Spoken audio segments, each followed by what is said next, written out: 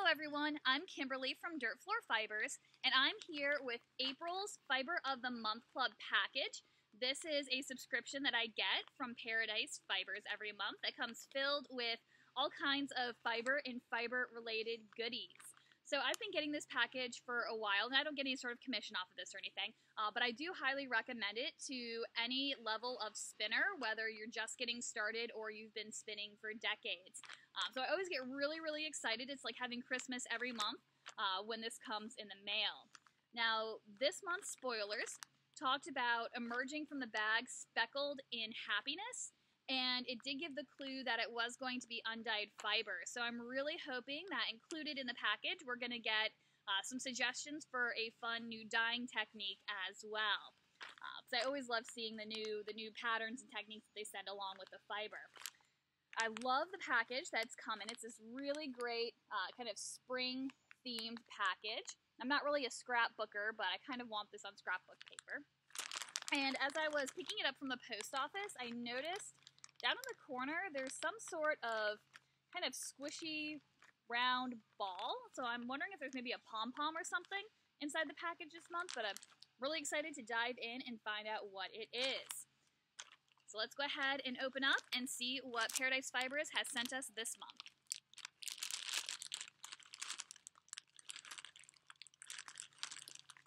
You know, every month I say that I'm going to bring scissors out. Still haven't brought scissors, but this month actually I have my pocket knife with me. So, alright, the first thing I noticed when I open up my bag is we have another one of these organza bags holding the fiber. They do send these every single month, and I have a nice little collection of them now. But I've got to say, I absolutely love them for storing fiber.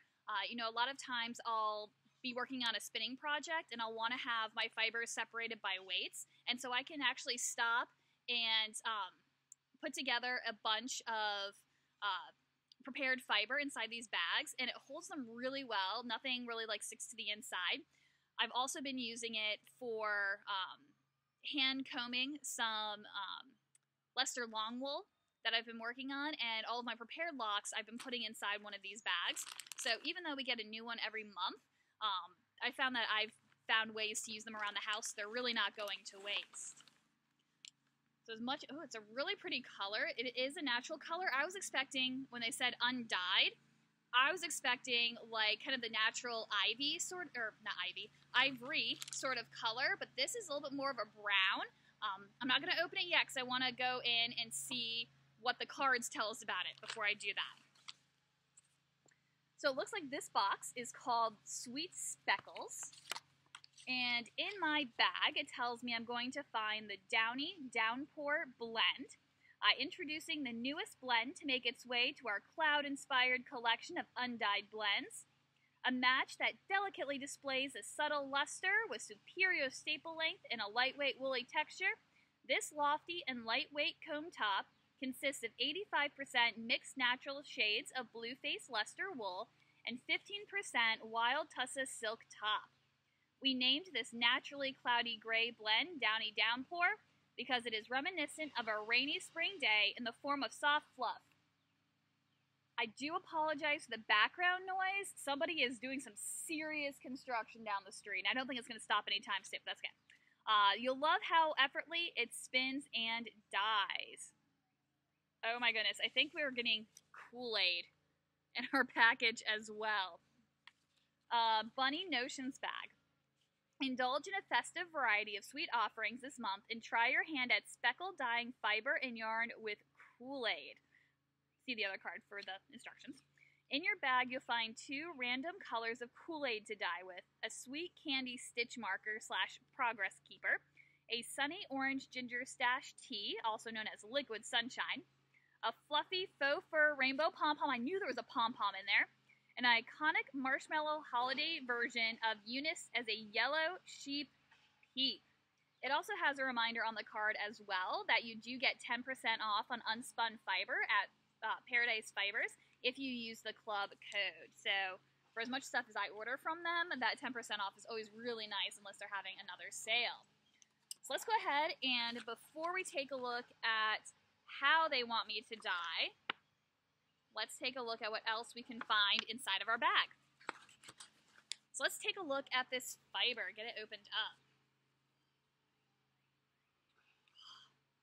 I am a big fan of Blueface Luster, and sometimes it can feel not rough. It is a really nice fiber next to Skin Soft, but blended with just that little bit of silk has made it really, really nice.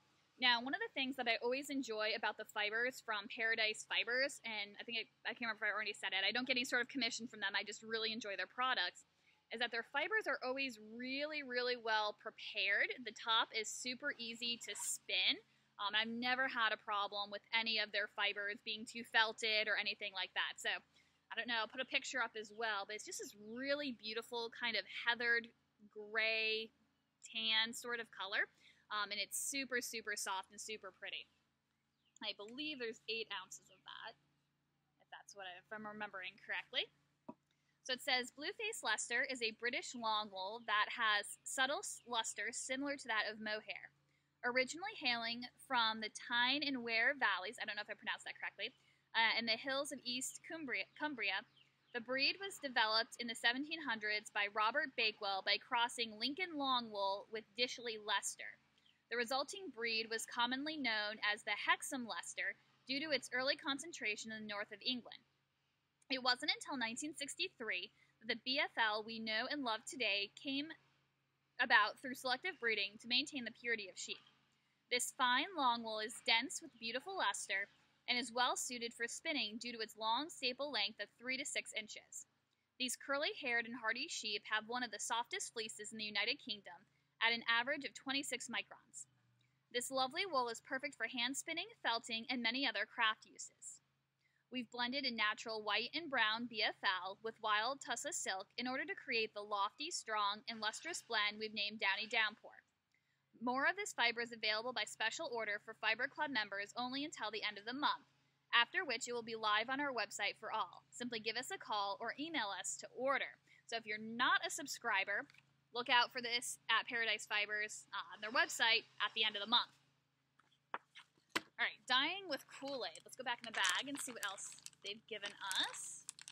Ah, this is so cute. I feel like a little kid getting an Easter basket. They put it in this really cute bunny bag, and the ears are the handles at the top. How adorable. I'm 5 again. Here is, this is perfect to go along with Kool-Aid for a dye. Look at how Technicolor that is. That is super cute as a pom-pom.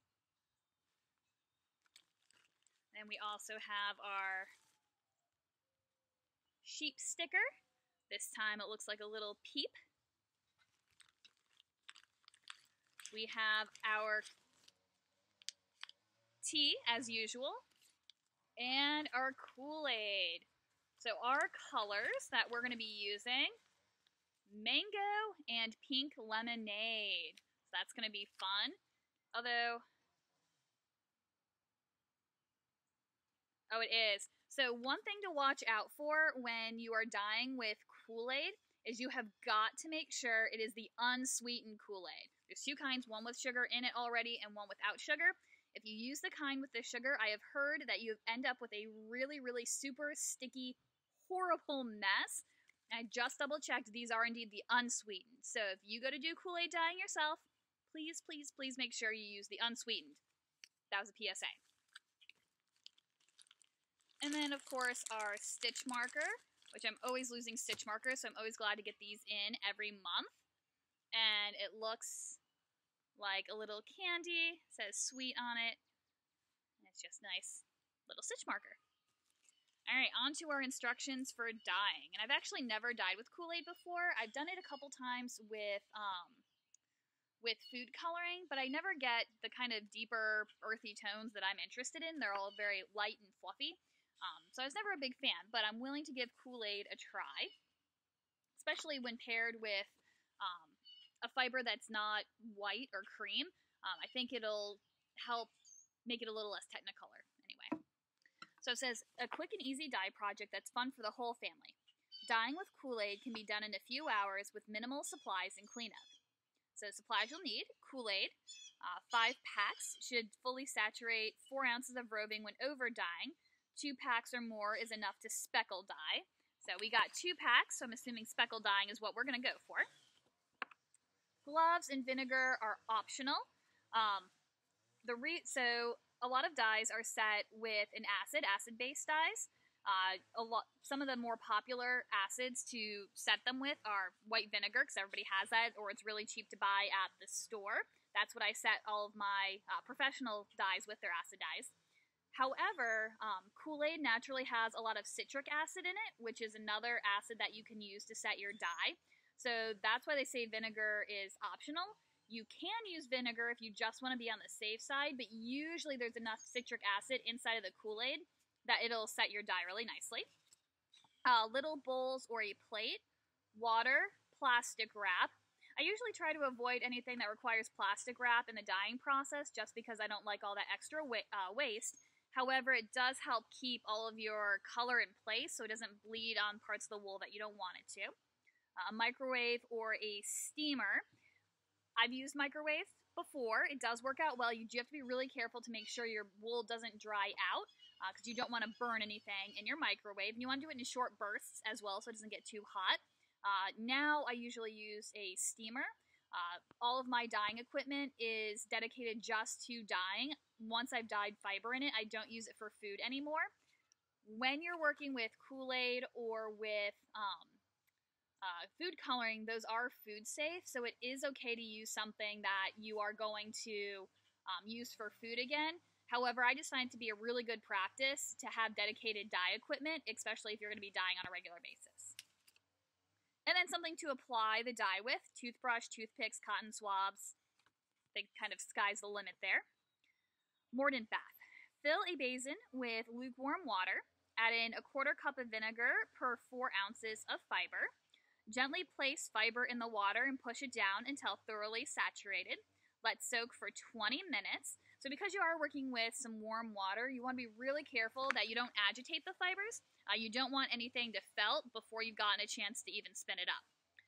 Carefully remove fiber and place on a towel. Fold the towel over to cover the fiber and press down. Leave fiber damp as we'll be microwaving to set the dye. Dry fiber can burn in the microwave. Very important. So dyeing. Pour Kool-Aid powders into their own bowls and mix with a teaspoon of water to make a paste. Add more water as needed. Place your fiber on plastic wrap and use your choice of tools to apply Kool-Aid paste to the fiber. Speckle the paste all over the surface area, alternating colors. Flip the fiber over and speckle the other side. The more water that is in the fiber, the bigger your speckles will be as the dye will disperse. Cover your fiber with plastic wrap and place in the microwave for 2 minutes to set the dye. Carefully remove the fiber. Contents will be hot, and it does take forever to cool down, so watch yourself there. And let cool. Remove from plastic wrap and wash with cold water until the water runs clear. Let air dry. Visit our blog for more detailed how-to, and watch us speckle dye with fiber in your bag in its unspun and spun form. So that's at blog.paradisefibers.com to find that. So I suppose you could also wait until you've spun it up and do it that way as well. But I'm really interested, and I'll put a picture up. They've got this picture of a speckle dyed roving, and then when they've spun it up, you just get these little pops of color in with the natural colored fibers. And so I've been actually thinking about experimenting with just spinning with my natural color and then taking a really bright pop of color and just letting that kind of suck into the fiber that I'm spinning every once in a while to create random pops of color. And I think this will be a really great start to figuring out how to work with that. So it looks like that is it for this month's subscription. And so instead of spinning this up first, I might actually jump in and dye it. And if I do, I'll make sure I add to the video my pictures and my instructions on how I did that. All right, I'll see you later.